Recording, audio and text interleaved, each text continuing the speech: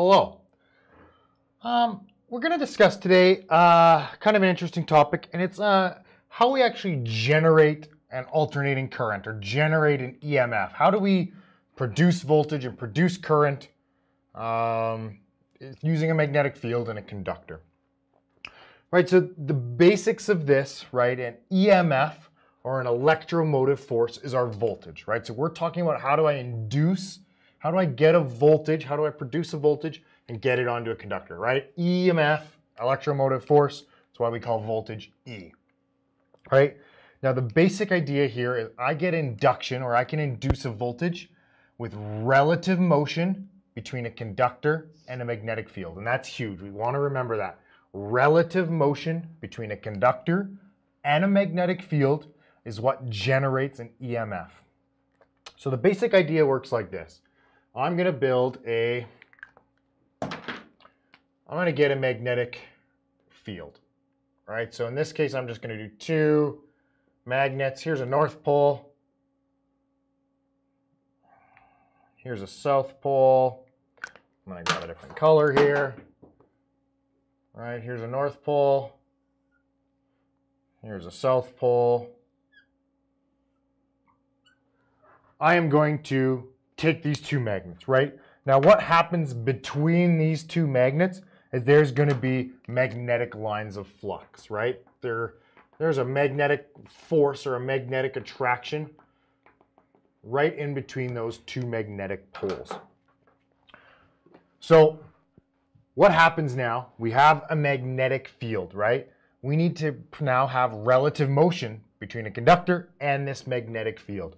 So we are going to take a conductor, and in this case we're talking about spinning a conductor through a magnetic field. But there's lots of times where we take a magnetic field and spin it around a conductor, like in a motor, right? Where we take that magnetic field and we spin it around the rotor. Anyway, so what we do is we take that conductor. So I'm going to take, this is my conductor right here. So I take my conductor and I start rotating it through this magnetic field, right? As my conductor is right here, it's not actually cutting any magnetic flux, right? These are called magnetic lines of flux. So as my conductor is right here, it's not cutting any flux. But as I start to rotate it, I'm going to rotate it this way, right? Which, I mean, for me is counterclockwise. So I start rotating it this way through the magnetic lines of flux, and I start cutting more and more and more and more. Eventually, when I reach right here, my rate of cut is really, really high. I'm cutting my lines of flux at 90 degrees, and my magnetic flux is actually strongest at the center, right? So I'm cutting a lot of magnetic flux right there.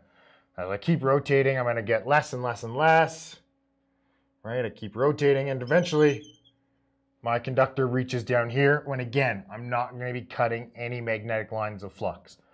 Keep rotating. I'm cutting more and more and more and more until I'm cutting a lot of flux. But I'm down here at the south pole, which is actually going to cause current to flow the opposite direction, or my induced voltage is going to be opposite inside that conductor. But anyways, I keep rotating, rotate down to here.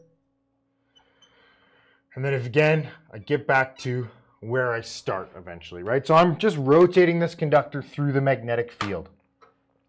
Now what happens is something really cool. So again, we're going to go over this one more time really quick. Talk about what happens as I rotate that conductor through that magnetic field, right? So here I start. As I start rotating, I start to cut lines of flux. I'm cutting lines of flux until I'm cutting a peak. That would be my peak right there, right? Cutting my peak, and now I start to cut less and less and less and less until I'm eventually cutting 0 again. Then I start to cut and cut and cut, but now I'm cutting by the south pole, so I get my current flowing in an opposite direction where I reach that negative peak, we call it. Okay, so I reach my negative peak, and then I start coming back up and up and up and up again until I'm now cutting 0 again. Now that process right there is how we generate an AC alternating current sine wave, right? So I have a positive alternation, I would call this right here. This is called a positive alternation. I'll alternation, and I have a negative alternation. And that's just about how current is flowing through that conductor. Right, so past the North Pole, get my positive alternation. Past the South Pole, get my negative alternation. That makes what we would call one cycle. Right, so I'm talking about one AC cycle. Right, and again, we could, if we wanted to, we could throw some numbers onto this as well. Right, we talk a lot about electrical degrees, right? So, okay, here I've gone 90 degrees. Right, 90 degrees is where we hit our first peak. There would be 180 electrical degrees, right? From the start, I've gone 180 electrical degrees. Actually, in this case, 180 mechanical degrees as well. Another 90 would take me to 270 degrees.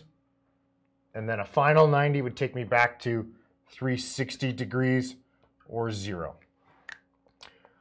Now, in this case, because I only have, one mechanical revolution, 360 mechanical degrees is providing me also 360 electrical degrees.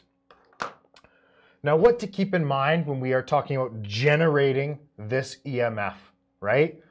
The things that are going to affect it is the strength of my magnetic field. The stronger my magnetic field, obviously the more EMF I can produce. The rate of cutting, which we talked about, right? How many lines of flux am I actually cutting, right? How much relative motion do I have? And then lastly, the length of conductor. How much conductor do I actually have round up inside that magnetic field, right? So 3 factors that affect my EMF are the strength of the field, the rate of my cutting, and the length of conductor inside that magnetic field. Right, that helps us now generate this EMF. Now, the last thing that I want to talk about is how this ties into frequency, or our cycles per second that we are always talking about as electricians, right? Here in North America, we use 60 hertz, meaning this is happening 60 times per second. So just very briefly, what we can break that down to is here we have 2 poles, and when we spin it 1 time through, we generate 1 cycle. All right, so there's a formula that we break down and use a lot, especially as electricians, which is frequency equals poles times speed over 120. Now, we could spend a lot of time talking about this formula, but this right here is our individual poles, right? Okay, so in this case, we would have 2 poles. The speed is revolutions per minute. How many times in 1 minute am I spinning it around? So if I was talking about this generator right here, and I wanted to get 60 hertz out of it, I would actually need to spin it 3,600 revolutions per minute, right? So in order to get 60 hertz, I would need to go with my 2 poles. It would be times 3,600 revolutions per minute over 120. And where that 120 comes from is because we need to turn revolutions per minute into seconds for cycles per second, and pole pairs, right? You need 1 pole pair in order to get 1 cycle. We divide that by 2 for individual poles. So 2 times 60 on the bottom gives us that 120. Right, so as we can see, in order to generate that frequency of 60 hertz, we maybe could consider adding more poles into this situation, or we're going to need to spin that generator really fast. That's just kind of a quick overview of generating an AC sine wave and how that ties into our frequency going along with it. It's a really big topic, and we could talk a lot more about it. But either way, thank you very much for watching. Check out some other videos, and have a great day.